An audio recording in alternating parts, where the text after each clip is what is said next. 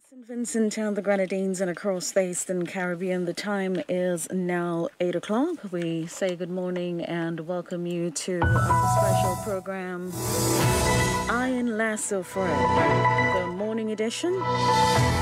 Today we've got in studio the Minister of Agriculture, Forestry and Fisheries, the Honourable Saboto Ceasar, and joining us via Zoom is lead scientist monitoring the Soufriere volcano, Professor Richard Robertson. Gentlemen, good morning and welcome. Pleasant morning to each and everyone. I know that there are persons who are listening all across St. Vincent and the Grenadines and in the diaspora. Pleasant morning again.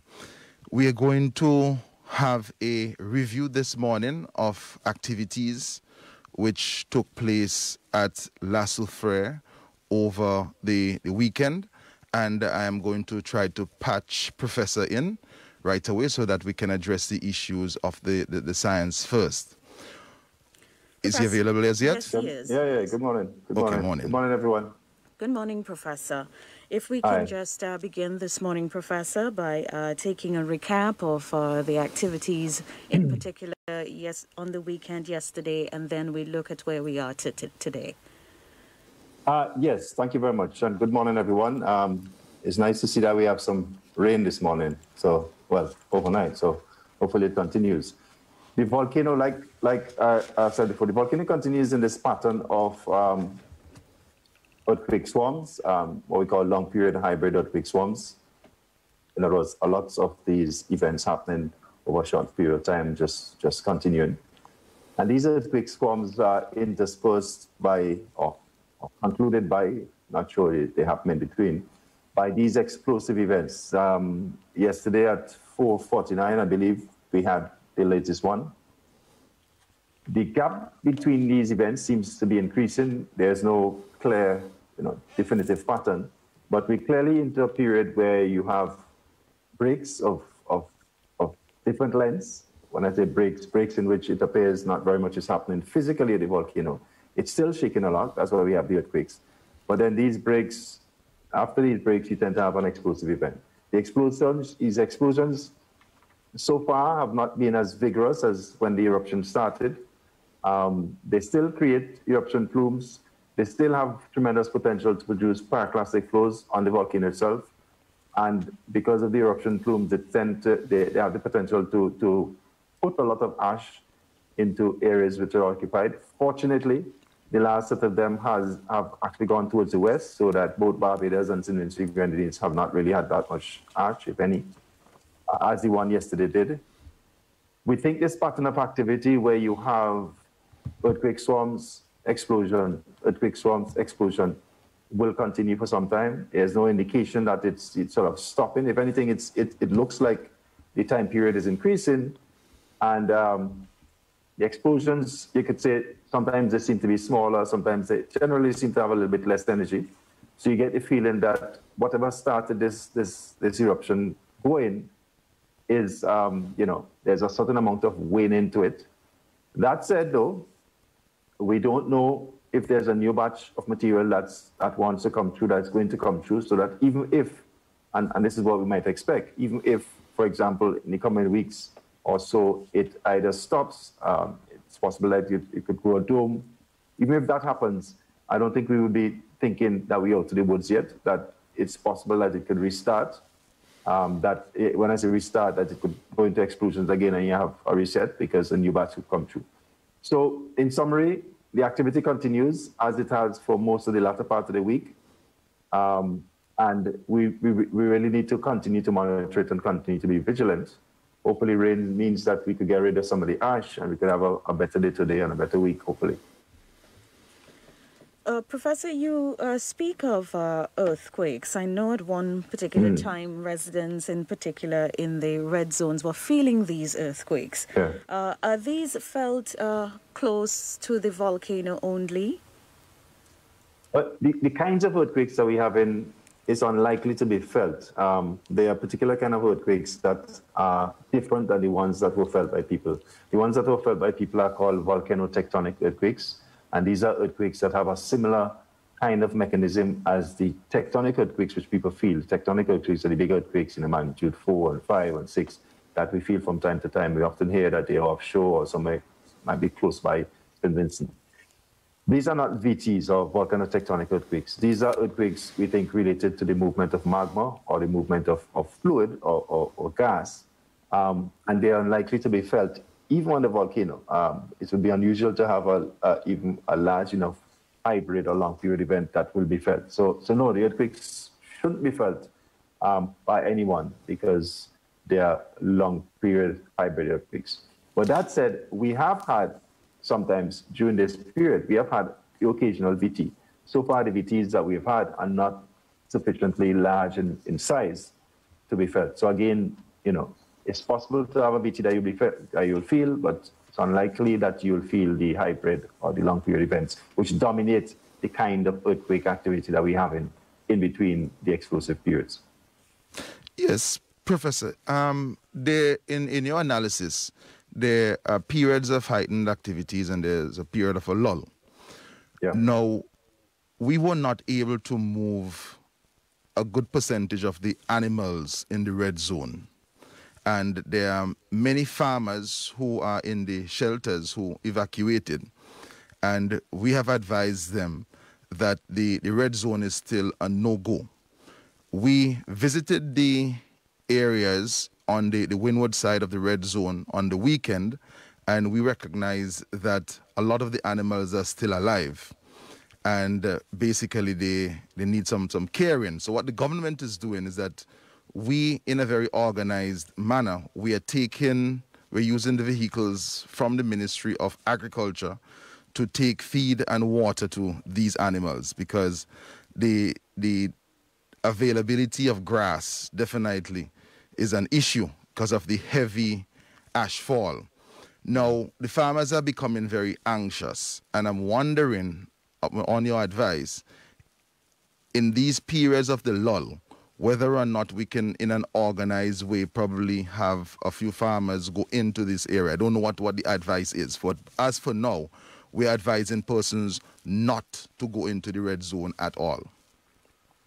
Right. I mean, once one understands that there is always a risk to going on the volcano, and anywhere in the red zone is always going to be a dangerous place, once one understands that, if the pattern continues that we're seeing, there would clearly be periods when not very much is happening in the volcano.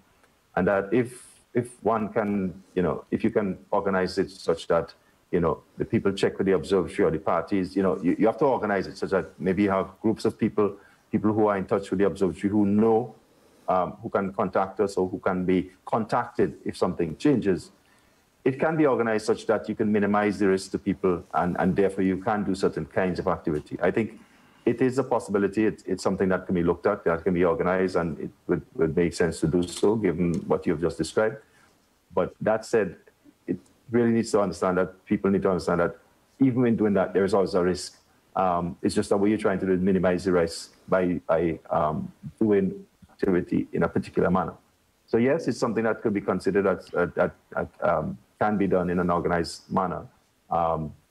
But you have to, as I said, you have to bear in mind you have to trade off between the risk versus the benefits of doing that, and it's something that I would recommend you work closely with the observatory in terms of managing that kind of activity. Yes. The second question, there's significant anxiety, of course, as you were anticipating, the farming community, farmers from the red zone, and even from the orange zone as well, as it pertains to the future of heavy ashfall. And It is something that we are advising persons, it may be a bit too soon to attempt to do any reparatory work or any work on your farms, because it could be an exercise in futility. You can go into your farms and you could start replanting in, let's say, the orange zone, and then you can have significant ashfall, and basically your work, you'd have to do it all over. What is the level of uncertainty in terms of the future of heavy ashfall? It's difficult to quantify that, but there are ways in which one can sort of get a better idea of that. And it's not the ashfall to the south it's related, yes, fundamentally to what the volcano is doing. So if you have an explosive event, you need an explosive event to generate the asphalt. So that's the motivating factor. But it's also related to the meteorological conditions, where the wind is blowing. So that one can come up with models that tell you what is the chances of having a certain kind of wind pattern that will generate the conditions for ash to come to the south. And there are people actually, we've recently been reaching out to colleagues in the UK who do that kind of modeling to get a better idea of if an event happens, can it come south? Is it going to come south? So I think there's some work that can be done in terms of quantifying that uncertainty. There's not an absolute number that I can give you in terms of how unsure it is. The most I can say that if generally, in most cases, I think the ash goes offshore. In rare cases, it comes to the south. The reason you had so much ash at the beginning of the eruption is because of the nature of the activity that happened. The volcano went into a very intense period of explosive events that generated a significant amount of ash and very high ash plumes that went high into the atmosphere. And once you do that, everywhere on the island could potentially have ash. The kind of activity that you have now, the way in which you will get ash is if you have a southerly wind, a dominantly southerly wind. And as you see, since we have gotten into sort of the events that are more volcanic, more discrete, less jetting constantly of ash and material from the volcano, you've had less occurrence of ash going to the south.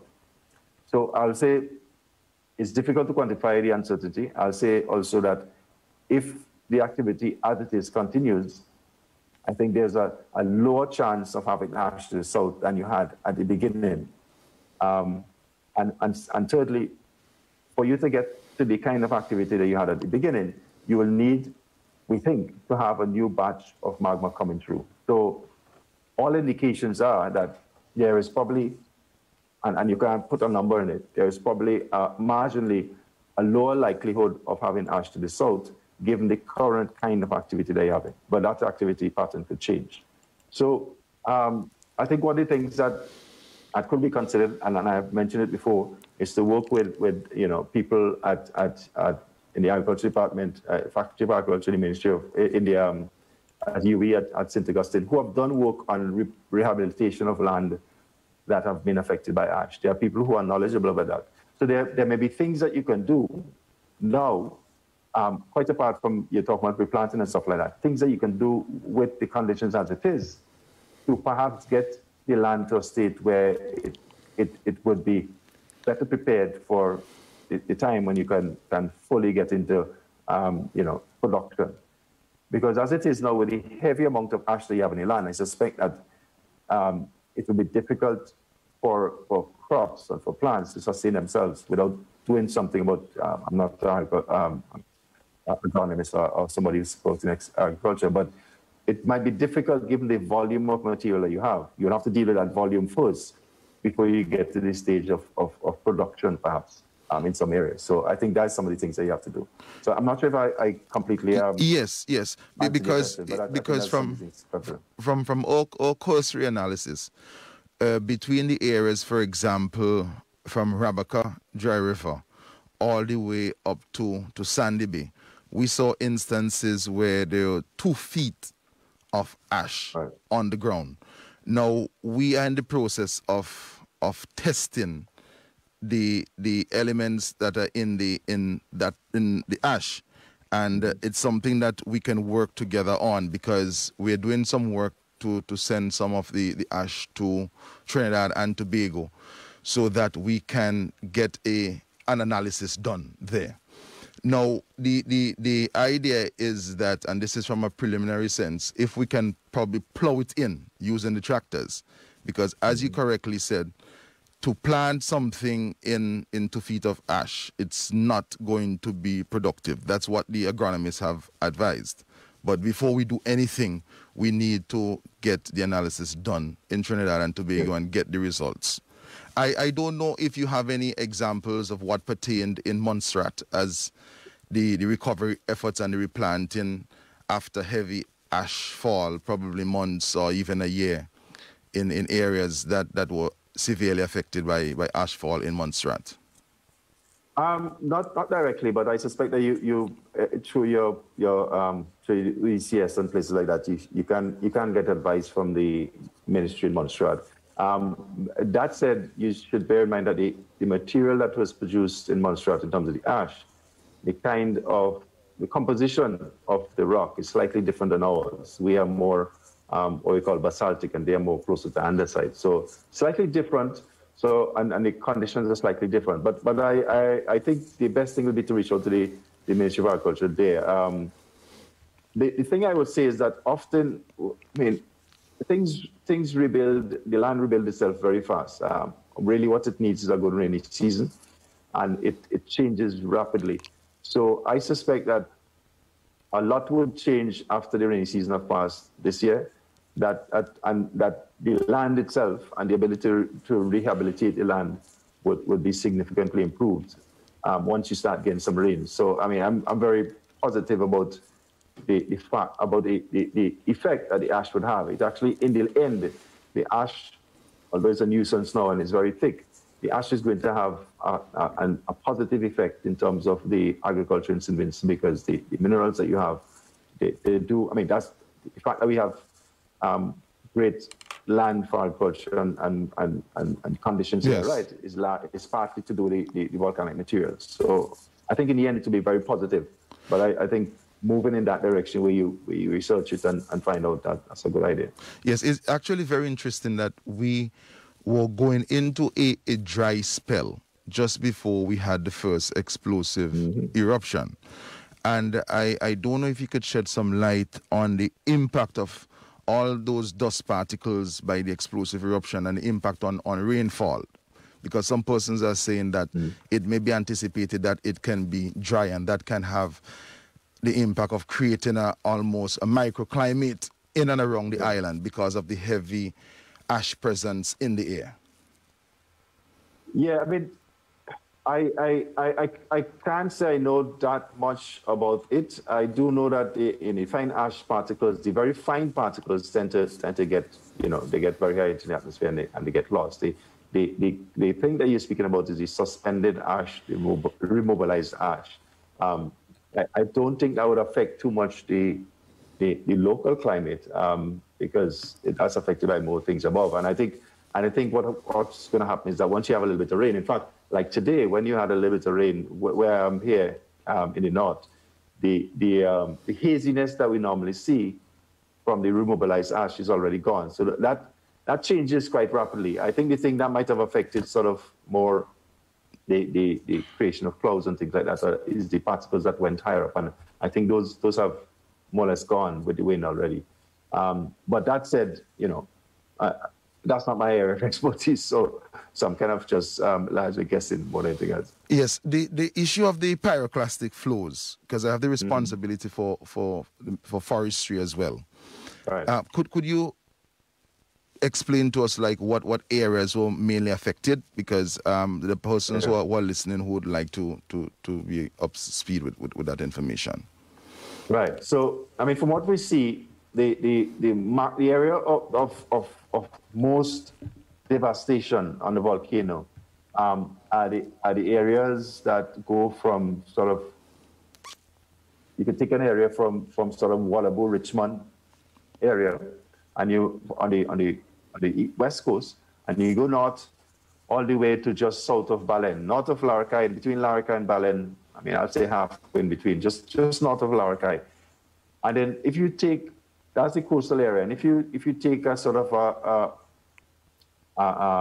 make that into a triangle that ends up at the equator, those are the areas that are affected in the greatest way. And when I say the effect is that up at the top of the volcano, sort of, I would guess the top 2 or 3, probably top 1 or 2 miles, probably a little bit less than that, there is almost total destruction of plant life.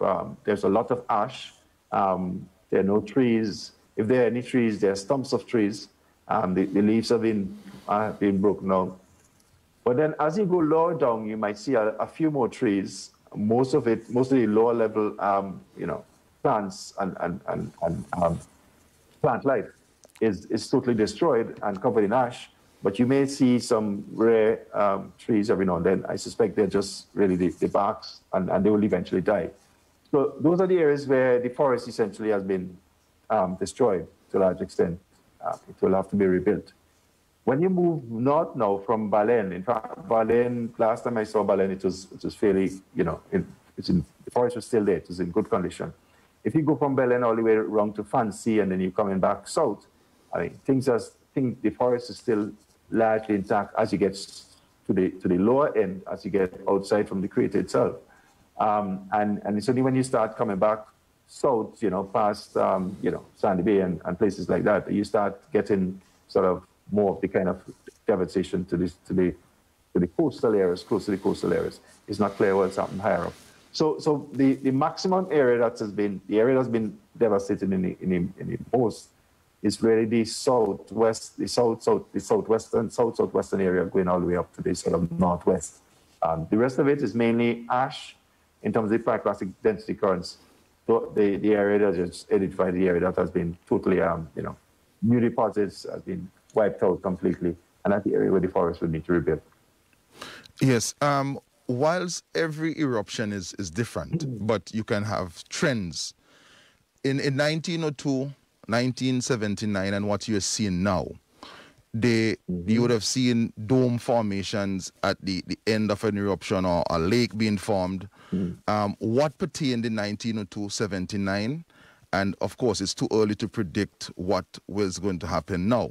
But in terms of the formation of a dome, I remember going to La Soufriere as a youngster, and persons who had gone up to La Soufriere, let's say 1982, would have witnessed either a smaller dome, and I used to hear persons saying that it is growing. Of course, I couldn't understand or fathom what they were speaking about, but I could just imagine if there's a dome there, let's say, starting to grow in 2023, and I go back there in 2040, that it would have grown. It will be growing. Could you explain that a bit, and then we'll take the call in terms of how have we historically transitioned from an eruption to a crater lake or the growth of a dome before moving into a quiet period? You could think of these eruptions, So you can think of these eruptions, and eruptions generally are being driven by gas-rich magma that has come from below. That, for whatever condition, the conditions has become such that the chamber in which they are derived from have become what we call overpressured. It's developed sufficient pressure that it can push upwards and move to the surface. And that gas-rich magma will then punch a hole at the surface, generally create a crater, a hole through which magma would vent. And generally, once it's gotten rid of a large amount of its gas, it then starts moving slow. What we say, its viscosity or its stickiness increases. And once that starts happening, the gas, the gushing initially, when it's gas rich, gets rid of a lot of the gas. But then once it starts moving slower, the gas comes out slower. It eventually cools a lot. Well, not so much cools, but because it's moving slow, as it moves slow, the top part of it, sort of, you could think of it, the part that is closest to the surface, cools down, and it begins to form, it begins stickier, it becomes more like rock, and it could potentially form a dome, right? And often, in Soufriere terms, that's one of the ways in which it has ended this eruption with this dome forming. So this dome gets bigger and bigger, and the mass of the dome, and also because it doesn't have so much gas-rich magma below it, then essentially forms a cap that stops the eruption, and that's the end. And in a sense, that's what happened in 79 years, to a large extent. The gas-rich part went on, the explosive period, and then a dome ended. It ended with a dome, which was a part that didn't have so much gas and therefore moved slowly, stiffened, created a mass of rock that effectively flooded it. In 1902, it didn't create a dome. It ended with a crater that then, when water falls, when rain falls, and there's a lot of rain up there, the crater essentially becomes a collecting point, where a cauldron where water collects, and you have a dome, a crater lake being formed, a lake being formed. So the lakes form when the gas-rich magma is exhausted without having any more left to come up, or else it actually came up, but it didn't quite reach the surface. So effectively, it seals the bottom of the opening and creates the conditions for the lake to form. In cases where it has enough gas-rich magma still to push all the way up, it then cools, and you might have, or you have enough magma, sorry. The gas is gone, it's the gas, it doesn't have too much gas, it then forms a dome. You have a dome at the end, and it's something that happened. So those are the conditions of the determinant of whether or not you have a crater versus whether or not you have a dome, and in fact, whether the eruption ends with crater or dome has to a large extent with the amount of gas-rich magma you have and how it gets rid of that gas. What we really need in eruptions is that we need the gas to come out, easily. We need the magma to degas without pressure building up that sufficiently that it then explodes. And in fact, coming back to what's happening now, I think the working model, if you want to call it, in other words, how we think about what's happening currently scientifically, is that this gas-rich magma that gushed out at the beginning of the eruption, it's gotten rid of a lot of the gas that came up during that first period. That's why it was so vigorous. It was so vigorous because it was under pressure and it had a lot of gas in it and it was really exploding. Now, a lot of it is gone. So now, as a lot of it is gone, the driving force is less, so that it's moving, it's degassing freely still, but it's moving a little bit slower. And if it starts doing that, effectively it starts stiffening up and it starts stopping itself from moving. And what we think is happening over the last couple of days is that it's stiffening up and it's stopping itself from moving. It's building up enough pressure that it then fragments and it causes an explosion. So in a sense, it's kind of trying to form a dome, but then conditions are changing and it exploded the dome. If this is correct, what we think is correct, what is likely to happen is that at the end of the eruption, you're going to probably have, well, at the end of this phase of the eruption, certainly you will have a dome. Whether or not this is the end in terms of that's it and the eruption is done, something that we all would like to see. We'll have to wait and see, because it's possible that there may be another pulse of material that is below the surface, that be deeper down, that we haven't seen yet, that tries to come through, and really is whether or not it gets through this cap that would now be there. One of the interesting things that we determined from this eruption is that Soufriere seems to be very good at locking in gas. It's not a volcano that has a lot of pathways for gas to come to the surface. Because of the nature of the volcano, we have a mountain that is built up of layers of hard rock and loose material. And the hard rock seems to be really, really hard. So they're very good at tapping the gas in. And the gas is only able to come out through very small pathways, when the opening was at the beginning, where the dome was coming out, that was the only place we saw really, truly volcanic gases coming out. A lot of the other areas is just steaming. So if a dome comes up and caps it again, it means that it's going to stop the gas from coming out. And one scenario is that it will stop the eruption. The other one is that it will cause pressure to build up sufficiently that it will get into that. I sort of give you a long-winded answer to your question. No, it's really good. It's really good. Now, going around in the different communities and meeting persons who basically lived through 1979, they are all saying that what happened now is totally different. In fact, it's more intense. It's far worse in terms of the impact. And I can recall you noting very early up that when you compare what is taking place now, it's more of a 1902 type. I don't know if I had gotten it right. Right. Yes. What basically are the comparisons between now and 1902? Right. So I don't think it's quite gotten to sort of the volume of material that was produced in 1902 yet. But I think the comparison was really to do with the intensity of the explosions, particularly the beginning of the eruption. The intensity of those explosions that happened from Friday until about Sunday was nothing similar to 79. It was much more intense, and it was closer essentially to what some of the explosions and some of the periods they had in 1902. So that's where the comparison comes. But in terms of the total amount of material, and we don't think it's quite there. And volcanologists use different measures to quantify the size of an eruption. So you could think of it in terms of vigor of activity, in terms of force, in terms of explosivity. It certainly was more so closer to 1902 than 1979 because none of the 1979 eruptions, explosions were bigger than some of the explosions that you had at the beginning. They were closer to the explosions you have had since then, like the one in the 13th, the one the other evening. Those are the kind of size of explosions you had in 79. And the people would see that because you could see the effect that it had. You didn't have so much ash in the south.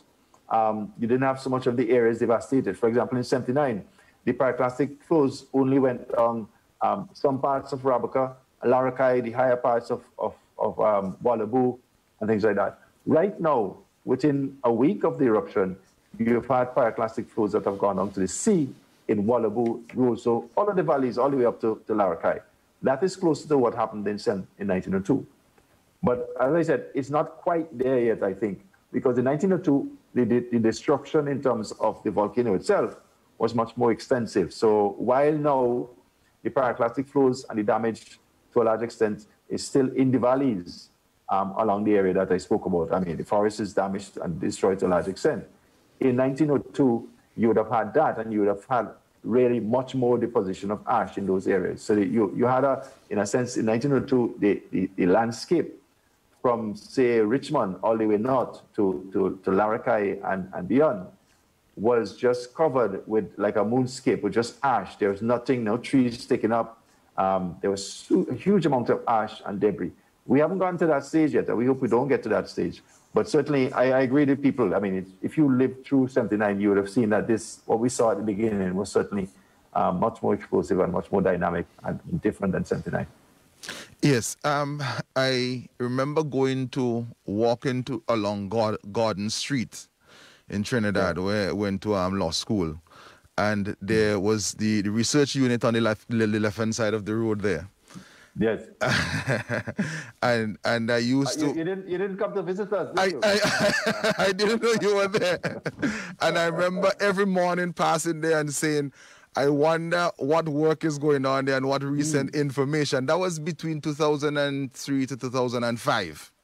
Right. Yes. Now, I'm using that as the background because I know that you place a lot of equipment on different parts of the summit and different areas are in and around the volcano. And that was before the eruption. Now, in terms of damage, wear and tear, what are the sorts of damage and wear and tear you think that you have experienced? Because I don't know if everything is still working. I'm just asking in general. Yeah. Right. So, I mean, your question gave me a chance to really, to big up the team that work at Seismic, because when I came up initially, I came up with Lloyd Lynch and Ian Juman, and they worked closely with Cameron and Price at the Super Monitoring Unit to put in what is the core of the monitoring network, which allows us to do what we're doing now. They put in the seismic instruments, and we put in stations at 2 stations on the mountain, one right at the summit, one at a place called Wallabu. We put in stations along the periphery, Fancy, Owea, Georgetown, and we then had a network that moved from essentially one station, because then it was just Belmont, to one that had at one time, I think, 8 or 9 stations. You asked about the damage and destruction. And before I go from that, I mean, it was a lot of work. It meant physically carrying stuff up the mountain. It meant working in areas that were hard. I remember on one night, we were using a helicopter, and the guys in them got stranded up there because the helicopter dropped them off, and it couldn't get back in. And they hadn't prepared to walk out. So they had to essentially walk up the volcano and then walk back down again in the dark. And that's his stuff. So, much appreciation for them for that. So damage. I think we've been fortunate in that so far, we've lost, as I speak, I'm looking at the records, and we have 3 stations out. And we think it's only one of them is actually damaged by the volcano. The one that is within probably less than a mile from the summit. If you go up the summit on the windward side, and you go around to a place we call Table Rock, and you continue around a little bit further until you reach sort of the southern side and go down a ridge, which is probably about 200 or 300 meters from the rim. That's where that was. Unfortunately, we think that's where quite a few of the pyroclastic flows that went in the direction of Rabaca, basically it's on a ridge, and I think the pyroclastic flow go down both paths, right? Yes. Now, we think it might be damaged, but we lost it earlier than that, because the solar panels which power it were covered in ash, and of course, we couldn't go to clean the solar panels because it was already erupted. So that's the only station we think is actually physically damaged. We don't have the other two, but we don't have the other two mainly because of power issues. So the one in Fancy is largely because there's an issue with power at Fancy. That is power to the communications link that brings us in. So the station is working still, but we can't get the data in because of power to the mechanism to bring it in to us here in Belmont. And then the one in Owe, we think is a similar thing, that it has to do with power for the communication. So it's possible, luckily, that we have all of the seismic stations that we put in apart from one. In terms of the other stations, though, as people know, we had put in a station on the southwestern side to look at failure of the crater wall. We put in this EDM, and we had a camera.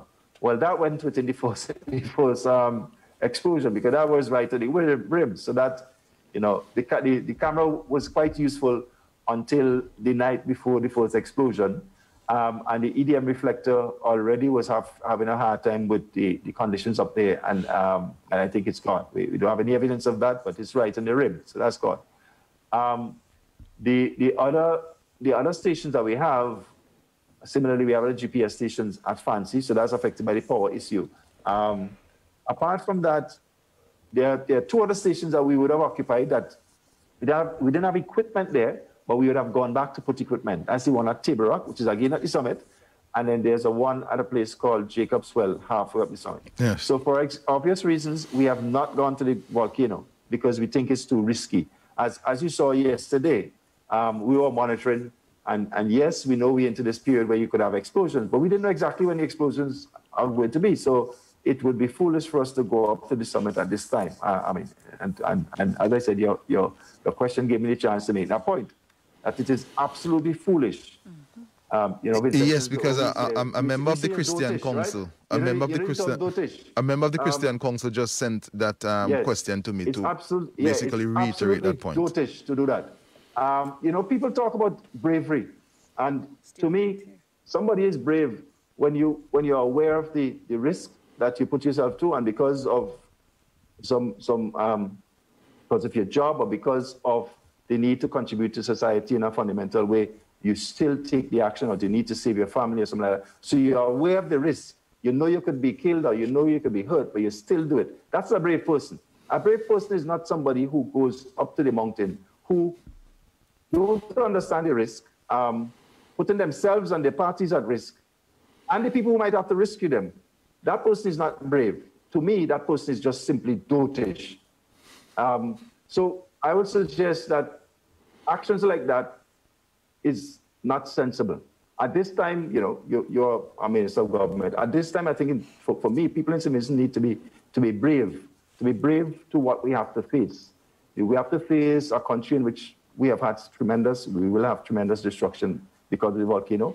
And we have to be brave to face the circumstances. We have to be very brave to realize that if we want to live in this land that is really beautiful, we have to deal with the volcano, we have to deal with the hazards.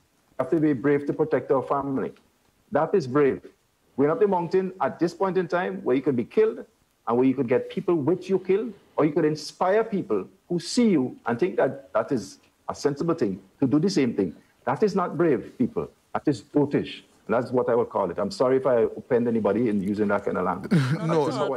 No, Professor. Because a question came in from a member of the Christian Council to basically reiterate to the population, to citizens, not to venture there. And you basically brought it out before me even going there. I had that one to Minister. Yes. Now, in many persons' minds, they're basically asking, persons are looking for certainty in an uncertain period. Yeah. And of course, persons are anxious. There's been disruptions, displacements in all the factors of production. Land has been disrupted, labor, capital, foreign direct investors.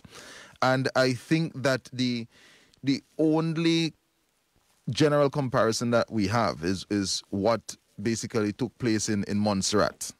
And persons are wondering. I mean, it may not even be a good comparison, but they're saying, how long did Montserrat take before it returned to a state of normalcy? Is Montserrat still erupting? What's happening there? Can we get some guide? It's very difficult to have a guide, but for persons who are asking, I know that there are a lot of students who are listening to this program, and a lot of students, I mean, it will be an excellent opportunity if you're a CXC or A-level student to do plate tectonics as your number one question and not weather.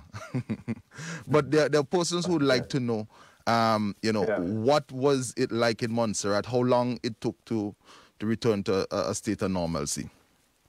Yeah, well, I think the comparison in Montserrat, while it is apt because of volcano, it's different because Montserrat fundamentally is different than St. Vincent in the context that the development and the developed area in Montserrat was inverse. So it's like if our capital in the context of Montserrat was in Georgetown or in even further in Chateaubelair. So Montserrat, its main development was on or very close to the volcano.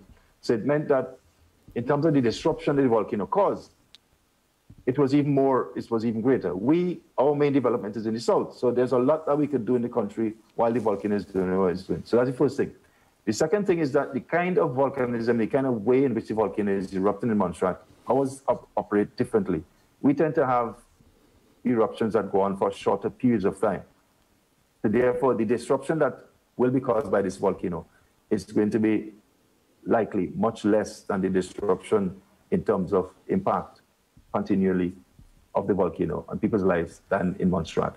Montserrat's eruption is still considered by the scientists monitoring it at the Montserrat volcano, Robertson, who are giving tremendous support to us with this eruption. Montserrat eruption is still considered, given what they have seen, to be ongoing. They are still having signs and signals that is coming out from the monitoring that suggest that it's not quite settled back yet.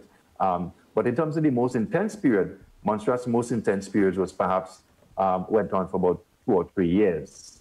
We are very unlikely to have that. We are likely to have something that is more of the order of months, perhaps, almost a year, if so long. In 1902, I was making a comparison. 1902, this is similar to 1902, not quite yet. But 1902 went on for about a year. But the way in which it went on was that it wasn't like it was constantly doing something. It was more like what we have in now, where you had periods when you had explosions and periods when it was apparently quite quiet. And most of the ash that happened in the south happened, intermittently. It wasn't like you constantly had ash. In the case of Montserrat, essentially you had a volcano that, first of all, was erupting right next to the capital. And they had a volcano that put out a lot of ash right next to the capital, right next to the area where they have the main farming, agriculture, infrastructure. Everything was there in the south. So the disruption that it caused was much more. In terms of going back to normal, I think once they made a serious decision to shift towards the north in Montserrat, and understandably that decision was hard to make because, if you think of it, if we had the same thing, if you had to tell people in St. Vincent that Kingstown and the southern parts of St. Vincent suddenly have a volcano and they have to move to the north, that would be extremely difficult. Nobody wants to do that. So in the case of Montserrat, it took a long time for that decision to be made. So therefore, I think the extent to which the disruption caused by the volcano was felt was affected by that too, not only the volcano. In our case, I have been saying for some time, and we've been saying here at Seismic for some time, that once the volcano is erupting, you need to leave it alone. So don't think, as much as you can, you need to find a way in which you can live in the south. For those people who are here, don't be thinking now that you're going to go back tomorrow, next week, and that. Think like you're in for a long haul, right? I'm hoping that it might not be so, because even if it stops erupting now, it might be a little while before certainly the monitoring team is confident that it's safe to go back. That's the first thing. Secondly, the impact that it has had on the land would require rebuilding. So even in terms of moving back to utilize the land, even if it stopped, there will be some time. So the best thing is yes, you could use the Montserrat example, but I'm saying that the Montserrat example is probably not so apt because it's less amount of time. It's a positive thing. But to think about how can we sustain life and livelihoods in the southern part of the country for a little bit longer than we would like, yes, for at least months, right? Not weeks, not next week, not next week after that. But we're thinking months, And if we do that, then if it's less than that, then we can move back faster. If it's more than that, then we have built the foundation upon which we could sustain that while the volcano is doing. Because as long as the volcano it's capable of producing explosive eruptions. It will be difficult for people to live there safely. So therefore, I think that's how we have to think here and come up with solutions for that. Come up with solutions that deal with the ash that might happen again, water supply, that kind of thing. Once we do that, I think we should be good, and we should be positive that this is eventually the volcano is going to go back to first going to become the beautiful place that it was where we go for Easter Monday and that kind of thing. You know, we might end up with a crater lake. We might end up with a nice dome. You know, it'd be a fantastic attraction for tourism, for various things. Yes. And of course, now that the whole world knows about Soufriere, we could capitalize on that. There's some largely positive elements. It's just that we have to rough it out for these times. It's going to be tough. Going to be adjustments. We just have to do that. That's why when I talk about bravery, that is brave. You have to be brave like that. Yes. Okay. I don't know if you have any parting words. I have just a few announcements to make, but those are touching and concerning agriculture primarily. Yeah. So I will give you a minute or so to wrap up, and I will basically continue after. Right. Yeah, thank you. I mean, I just want to reiterate to people that you have a monitoring team here that's going to keep a close eye on the volcano. You know, I happen to be the face at this point in time. It's going to change at different times. but we have a large team that, it's not me alone, it's not three of us alone, that's monitoring the volcano, keeping a close eye on it. So therefore, Vincentians need to be confident that you have a set of scientific people here who are going to be giving you advice soundly in terms of what you should or should not do. My sound advice to you is to learn to live in the salt for the time being. My sound advice to you is not to go up on the mountain. As I said, I use a term, and I hope people remember that term. Use it to the person who's doing it. It's dotish. My sound advice to you is to be brave, not to be dotish. Live in the south, keep safe, and we should be good. You're sounding real, Vinci, there, comrade. Professor, you're trending already. All right. Thank you very much. Enjoy the rest of the day and continue to do the excellent work. Yes. Thank you. Yes. All right, Yes. Professor, thank you. All right, Ministers, over to you. Yes, I really want to thank Professor for the excellent work that he is doing and his team. And I just want to use the remaining few minutes to address a few issues in agriculture. And first of all, I want to address the livestock subsector. On Friday last, we launched a program to assist livestock farmers throughout the country with animal feed. Because of the heavy ash cover, a lot of animals have not been able to get the grass available because the pastures are definitely affected. And there are several points throughout the country, and they were advertised. And I'm aware that close to 1,500 farmers registered for the support as it pertains to livestock feed. These farmers, some farmers received, and others will be getting their feed on Tuesday, which is tomorrow. The feed mill wasn't able to produce the quantities that we needed. We have allocated the sum of $250,000 towards the purchasing of feed, and we were only able to collect about $75,000 worth. I think we have a caller. Okay. The second issue has to do with the launch of the food package program that has been established, and it started last week, Thursday. And at the Lacroix buying depot, farmers who are willing to sell produce to the government for repackaging purposes to be distributed in boxes to different persons in different communities who are now food vulnerable, they can do so. This will take place between Monday to Thursday, of each week. Farmers are asked to prepare these products in terms of having them washed and take them there. It's basically, it's similar to what pertained in the Love Box initiative. I want to take this opportunity also to thank the government and people of Guyana. Yesterday, I witnessed the offloading of tons of fresh produce from Guyana, mainly melons, pineapple, and a lot of pumpkins. And these were all sent to the different shelters around St. Vincent, and there are persons who locally are growing fresh produce and assisting the shelters. So there are persons, there are farmers who will participate in the program of selling produce to the facility there at Lacwa for repackaging. But I want to really thank all those farmers who volunteered and brought produce and made it available at no cost. There is a caller now? Yes. Yes. Good morning, caller. Yes. Is Minister Ceasar available? Yes, please, he is. Yes, Sir Louis. Good morning. Yes, good morning. I seem to understand. Yes. Hello? Go right ahead, Minister. Yes. That I seem to understand that Dr. Robertson is saying that in Montserrat, the period of uncertainty and instability remained there for about 3 years. Yes. Now, he said in St. Vincent, it would last for about a year or maybe even more. The question is, if that is so, does that mean that the Modern Diagnostic Center and the Smart Hospital in Georgetown, those institutions will be out of commission for at least 1 year? Okay, well, what he basically said from a general standpoint is that we should try to see how we can live in the South as much as possible. Yes. And to have a state of normalcy in living in the South.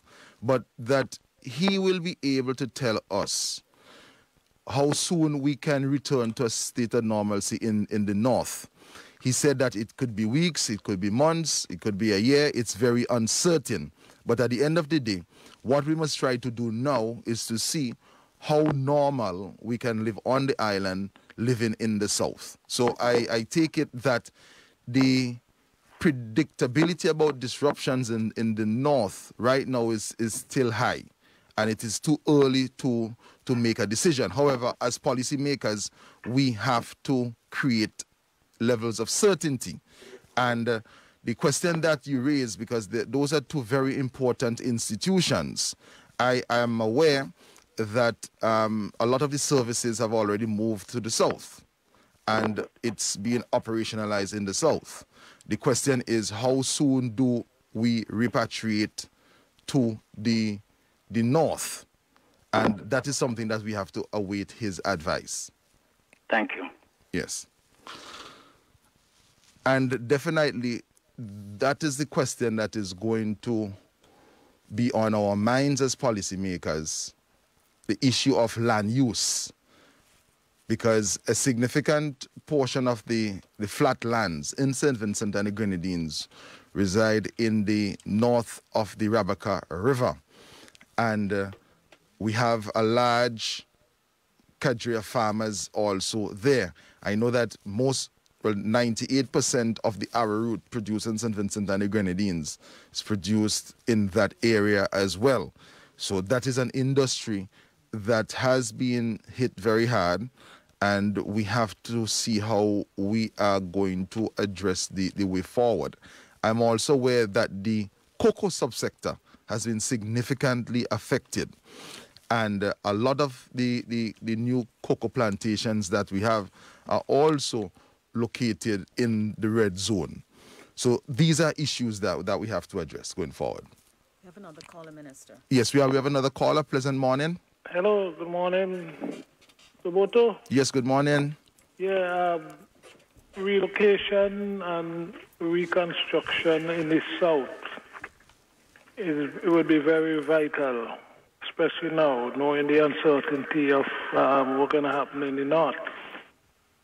And so we mentioned a while ago about the hospital out there. Can we fast forward the plan to establish the modern hospital in Annisvale? Is this a good opportunity to put everything in place to have that established? Thank you.